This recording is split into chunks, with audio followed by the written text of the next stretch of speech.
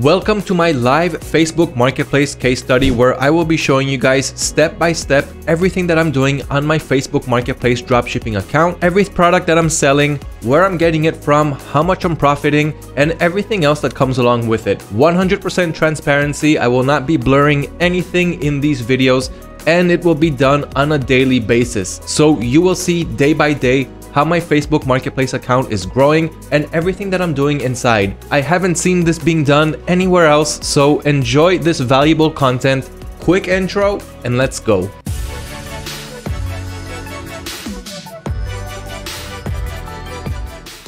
Hello everyone, and once again welcome to day 1 for the live Facebook Marketplace dropshipping case study. In this case study, I will show you everything that I'm doing on my Facebook Marketplace dropshipping account, starting from scratch. The first thing that I already did on my Facebook Marketplace dropshipping store is that I added 20 products. I don't have any sales yet. This is still the first day. I just added them to the system now, and I want to show you guys exactly how I did that with the help of virtual assistants. So I have a virtual assistant on this Facebook Marketplace dropshipping store, and the reason that I have my VA is because I simply do not have the time to add these products every day to my store, even though the process is really simple and really quick. Let me show you how my virtual assistant added the first product to the Facebook Marketplace store. I asked her to record the process, and I will show you guys everything else that you need to know. So for now, I only have 20 products on my Facebook Marketplace store. This is day 1. I'm waiting for the first sale. Maybe in the next case study, I will already tell you guys the good news. So here's everything that I did so far. Before I begin showing you how to import products, I advise you guys to download and install the Facebook Marketplace Dropshipping Helper Chrome extension. It will help you guys import your products really easily from your suppliers to AutoDS, and then from AutoDS to your Facebook Marketplace dropshipping account. So get that extension. And here is the first product that I added to my Facebook Marketplace store. So it's this product from Amazon, these cooling towels. And here is exactly how my virtual assistant added this product to my store. The first thing that you need to do is take the product's URL. I can use the import to AutoDS button that you see here. This is available from the AutoDS Chrome dropshipping extension, not to be mistaken by the Facebook Marketplace dropshipping helper. It's 2 different extensions. So just write AutoDS Helper on Google and it will take you to this extension, which helps you import your products quickly to AutoDS. Then you'll have the Facebook Marketplace dropshipping extension, which will help you import your products quickly from AutoDS to your Facebook Marketplace account. And that's the whole structure. That's how you can import products really quickly and save a lot of time while you're doing it. So as I mentioned, this is the first product that I added to my Facebook Marketplace store. And how am I finding the products to add to my Facebook Marketplace dropshipping store? Here's exactly how I'm doing it. Because the Facebook Marketplace is an untapped marketplace, you don't have any competition. The only thing that you need to do in order to get sales is to add products to your store, but products that are selling well, that are proven good best sellers from your suppliers, products that have good reviews, and try to find products that are trending right now, not products that trended half a year ago, and so forth. So one good place to do it is to head to Amazon.com. And by the way, you can work with any one of AutoDS's supported suppliers. So we got over 25 suppliers that you can work with today. Amazon is only one on the list. So here is how I do it on Amazon. I tell my virtual assistant to simply go to Amazon's movers and shakers and get products from there, also from best sellers. Okay, so if I click on best sellers over here, you'll see that we'll have a Movers and Shakers link. Movers and Shakers is the top trending products from the last 24 to 48 hours. So we're going to click on that. And from here, you can get products as long as you're staying in the right dropshipping categories. I have an article on that. What are the best categories to dropship from on the Facebook Marketplace? So I'll leave a link to that right below this video. So I'm just going to my suppliers, going to their bestseller section, going to new releases from categories that I know that are selling well, and I'm simply adding those products to my store, optimizing the title a little bit, optimizing the product description a little bit, and that's all there is to it. So that's how I got to this item. How did I add it to my store? So you can click the import to AutoDS button here, as I mentioned before. This is the AutoDS Chrome Helper extension, and this is the AutoDS Facebook dropshipping extension. So if I just click on this import to AutoDS button, it'll import quickly to the draft section of my store. Before I do that, I'll just click on this just to make sure that I got the right store selected on the AutoDS Helper extension.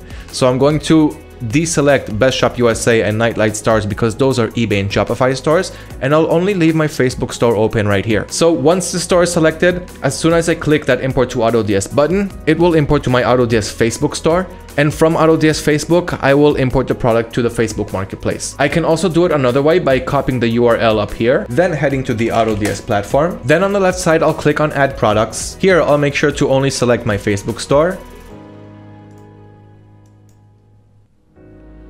And here I will add that product URL. So that's another way of doing it. There's also a third way of doing it by adding multiple products to your store by simply taking the AutoDS extension and grabbing all of the item details that you have on a certain page, extract them, export as a CSV, and then import that CSV file by clicking on Upload CSV right here. So for now, this is what I did just to add it as a draft section to my store. Now, once the draft ended up here on the draft section of my AutoDS store, you're going to head to the draft section, get that product, click on that arrow to open up the item editor, and then you're going to hover over the copy button in the variants column. So click on variants, see that copy button and click on it. And as you see here, in just a couple of seconds, it will say copy to clipboard. Now what you're going to do is head over to Facebook, click on the marketplace, and on the left side, click on create new listing, and then click on item for sale. Now on the left side, you'll notice a paste info from AutoDS button. This is going to paste all of the information that you copied from the variants column on the draft section of AutoDS. So as you see here, we click on that button, and now all of the product's information is slowly being transferred from AutoDS to your Facebook Marketplace store. Now back to AutoDS, you can start to optimize the product's title, delete all kinds of keywords that are irrelevant. Make sure that you have up to 100 letters, as you can see here. So you want to delete all the keywords that are not relevant, keep the keywords that are good for this product, and then once you got that title, simply copy it and paste it back on the Facebook Marketplace. And of course, save your variant settings. So now we're back to the Facebook Marketplace, and as you can see, all of the images got loaded. Now we are optimizing the title. So we pasted the title that we copied from AutoDS. You've got the product's price, which was done with AutoDS's break-even settings. So go to your settings, look at the pricing settings for your Facebook store, and set the right break-even and your profit margin. Now, under the product's description, you might have some spacing issues. So make sure to space out your description correctly, just like it's being done right here. And make sure that the product description simply looks good so that your customers will want to read it, they will understand what's going on, and they won't have a whole bunch of text bunched up together, which simply doesn't look good. Now we're going to scroll down a little bit, put in the item specifications like what category it belongs to and so forth. Then you're going to click on next. Here we got the shipping method. You want to use your own shipping label and use shipping and local pickup or just shipping. The shipping options is very important. If you do not have shipping options, then the 50 states in the US will simply not see your listing, and you're not going to get so many views and so many sales. If you want to have the shipping options, you have to reside in the United States. If you're an international seller, you will not have the shipping options. And then the Facebook Marketplace won't be that relevant to you, unfortunately, at this time. But I will keep you guys updated for when that changes and when international sellers can also benefit from shipping to the US on the Facebook Marketplace and get all those views. Now, as you see here, we've got the listing. It looks good. And on the left side, you can see a notification that the item was listed. I'm going to click on your listings.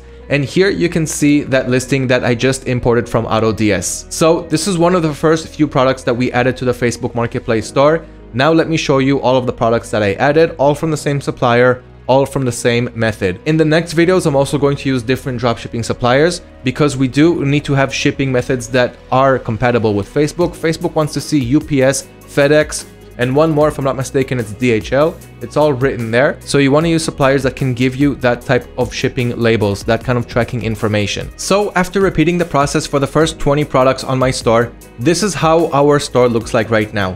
Here is the AutoDS screen. As you can see, I'm clicking on products and you can see that I have 20 products on my store.